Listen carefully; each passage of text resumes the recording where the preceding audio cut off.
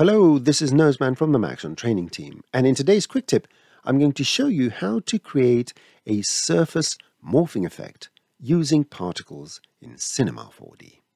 In this simplified scene, I have this text object that just has a couple of keyframes to change what it says. If you go here, you can keyframe what the text says, and over one frame it's changing. I'm going to use this to create the particle simulation. Now the next thing is to go to the simulate and create a basic emitter.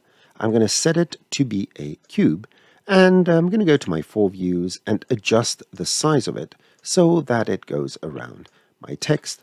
So I think this is sufficient for what I'm doing.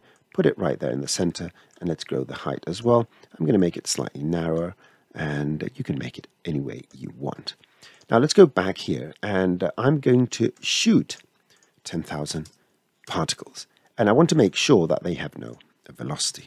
So I just want to generate these particles, and that's just about it.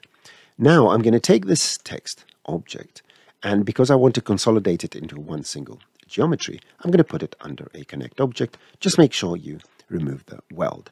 And this is now the connect text, which I'm going to use as a collider object, because I am going to use from the simulate, from the modifiers, the Surface Attract. I'm going to increase the radius to 100 centimeters and set it to attract, so that now the text is going to attract those particles. You may need to change that number if you want it to capture particles that are further away.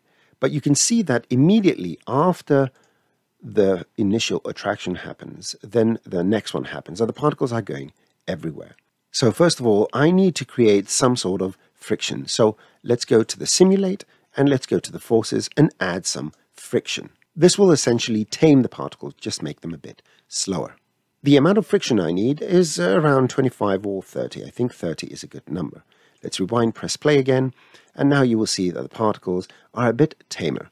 The only thing that's missing now is that after the transition happens with the text, and I'm going to turn it off so I can see it a bit better, the particles will go to the closest surface. So we're missing the bottom part of the P and so forth, because these two letters are quite different, the P with the A.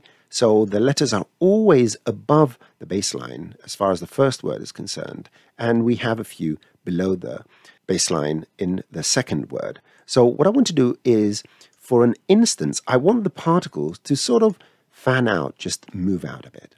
So let's take the Surface Attract and put it in this particle group setup, just to have things a bit in order. And I'm going to go and add a condition. So I'm going to go to the conditions, and I'm going to put it as a child of the particle group. And I'm going to check the age of the particles, because the switch happens around the 60th frame. And I'm going to say that when it's inside a range of 55 to 65 frames, I want a flock modifier, and the flock modifier is ideal for these situations because one of the parameters it has, I'm going to make it a child of the condition, is the separation, so it can spread the particles out.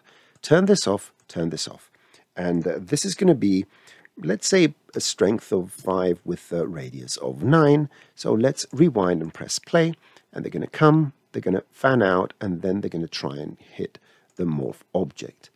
Let's turn this off, and now rewind, press play, and you can see that we get this morphing effect by just pushing the particles out momentarily and have them attracted to the surface as the surface changes geometry. If you enjoy our quick tips, please like, comment, subscribe, and enable notifications so you never miss another quick tip.